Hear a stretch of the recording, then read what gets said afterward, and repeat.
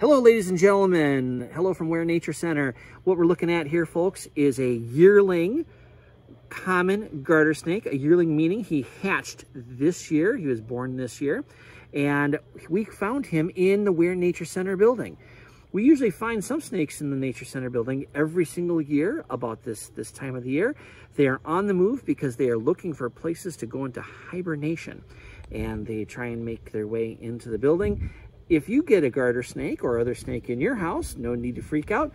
You can just pick them up and show them the door and they'll be just fine. All right, this little guy is about to be released. We're over here by our big stone wall by the Nature Center, and we don't know for sure, but I'm inclined to think that behind this and underneath this, these snakes will be going underneath to spend the winter, to go into hibernation. The place where a snake hibernates over the winter time is called a hibernaculum. Just a fancy way of saying that that's where they spend the winter. So I'm gonna let him go, and hopefully he'll find his way to a nice cozy spot to curl up, hibernate, and spend the winter. And away we go. See you next spring, buddy.